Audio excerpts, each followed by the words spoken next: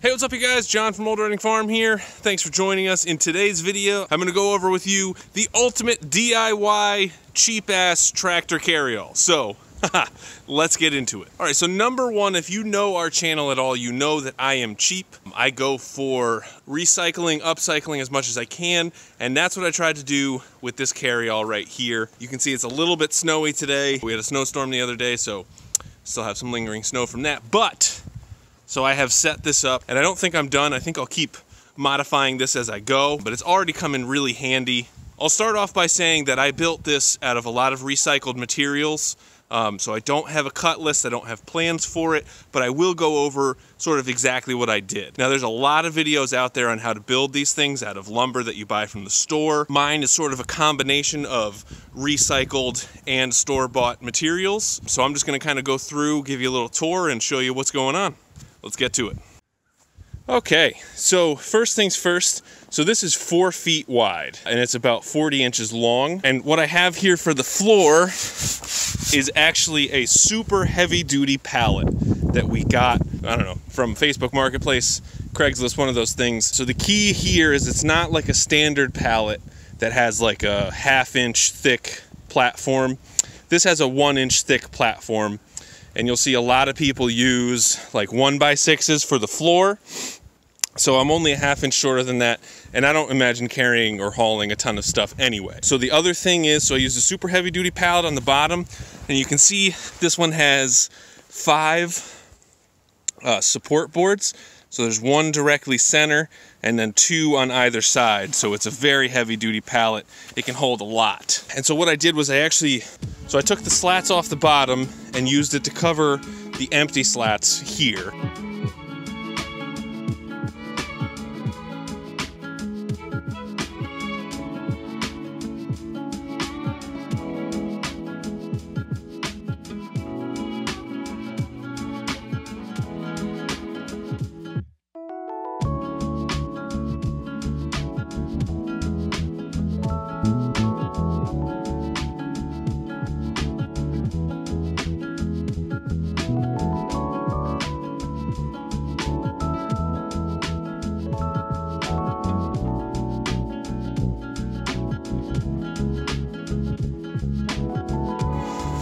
The carryall has specific holes, and so I just drilled them where I needed them, and those are 1/2 inch by 3 inch carriage bolts.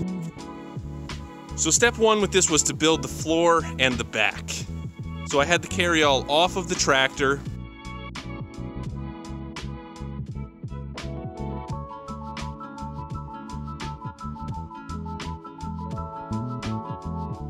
So I tipped it, because you know it looks like an L, so I would tip it on its back, and then clamped the pallet to the carryall and drilled the holes and then secured them that way.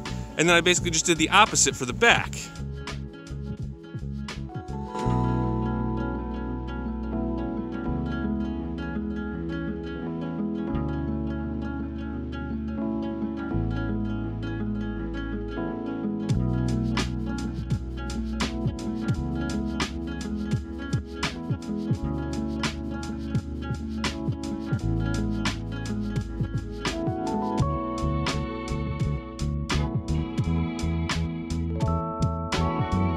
So this is a combination of wood on the back here.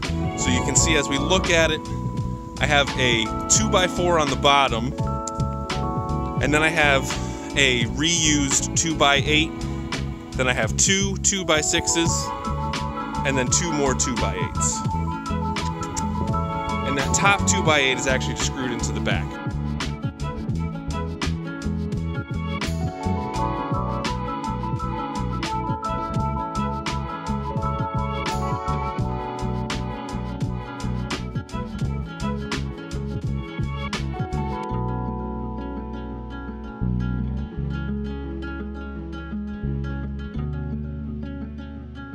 But so anyway, there's lots of different configurations you can do. That's just sort of what I had, and so that's what I used.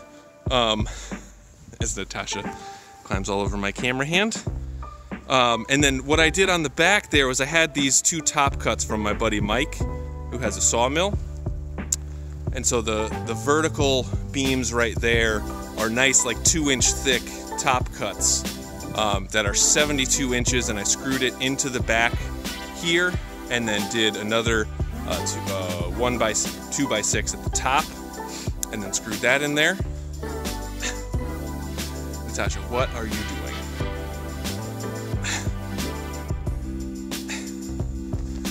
You little cat. Look at this kitty. She's so sweet. Anyway, let's get a closer look at the top. Okay, so here's a closer look at the back.